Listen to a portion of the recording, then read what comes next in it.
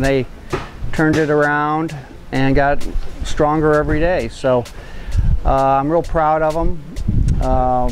You know, we have a lot of good players. I mean, we have 12 guys that can be #1 on the team at any given day. To the guys going into the off season here until spring, it's going to be a nice confidence builder.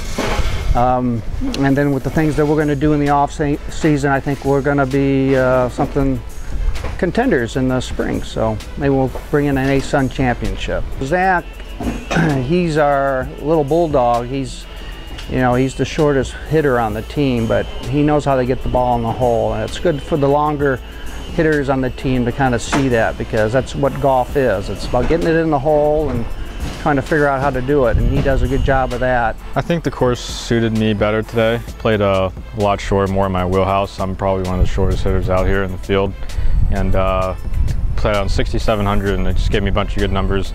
I've been driving the ball well all week. I've worked hard coming into the event. Feel like the game's been trending in the right direction. Got through the front 9 with an even par, so just feeling comfortable, just cruise control. Got a few putts to drop, just stayed steady, and made a good birdie on 16, which really propelled me to get to 18, which is the toughest hole in the course for me due to length.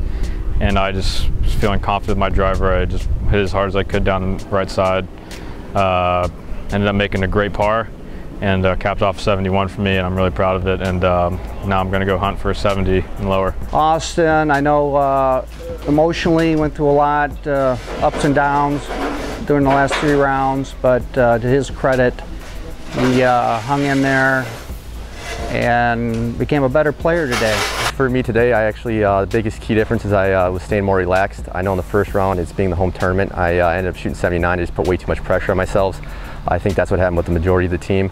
But really, I got the putter going today. I mean, that was the biggest difference between today's round and yesterday's second round. I had nice solid, I think, 5 birdies on the front 9, so that helps. And then I had a nice hole out on number 14 from the fairway.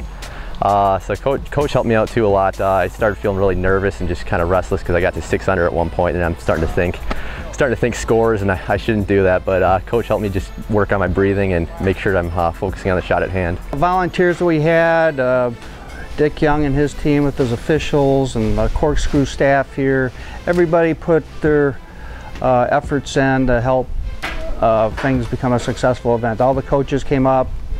The food was good. They like the golf course, and they all want to come back. So I think we're just going to go into our 3rd year. We'll build on it and should have 5 more good teams here to compete against next year.